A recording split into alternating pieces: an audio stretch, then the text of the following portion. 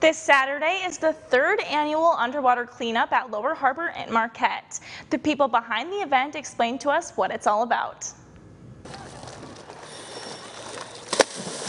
Fellow divers I know will be on shore. Are you diver, Don? And I'm not even in the group. Nobody knows who I am, really. I have a mask on and a black suit, so for the most part I'm somewhat anonymous, but they know what we're doing. They definitely know more about what we're doing down here.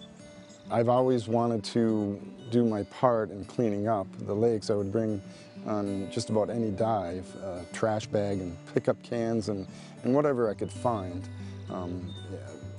It wasn't until other folks noticed me doing that they thought this is something we should, expand upon.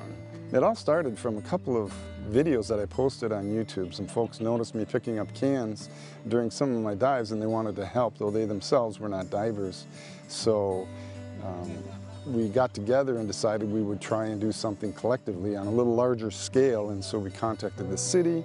We were able to arrange for trucks down here at the harbor to get rid of a lot of the larger items, and we were able to remove about 8 tons of tires and debris to date in the last 2 years. So we're making a big difference. We have probably just as much in the water to remove this time.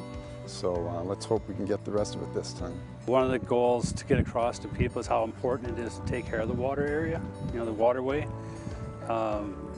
When you get down on the bottom, especially in this area here, you see a lack of any kind of really good bottom. You basically have coal. I mean, you have about 100 years of coal being dropped on the bottom. When the waves shift, you tend to see sand move about a little bit. So every time the wind and the waves come through, the tires come out. We're going to have divers in the water collecting debris from years of neglect. They're going to bring it here to the bulkhead, and then we'll have volunteers bring the stuff to the dumpsters. We're going to have all kinds of tires and different metal things to remove. There's refrigerators in the harbor, and there's all kinds of things in the harbor that really don't belong there. And it's our goal to remove these things and improve the water for future generations. If folks want to come down to the harbor and help out, we can always use people on shore to collect the trash that the divers are going to bring up.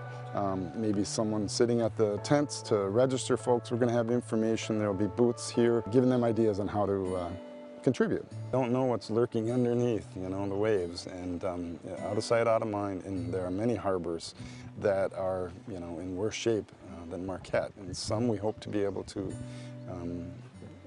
bring back to a more natural state. But it's going to take a lot of work, and so that's, we're at the beginning stages of a pretty large movement, I think. So here's what you need to know if you want to come down on Saturday. It's from 9 a.m. to noon at Matson Lower Harbor Park. They ask that you bring boots and gloves.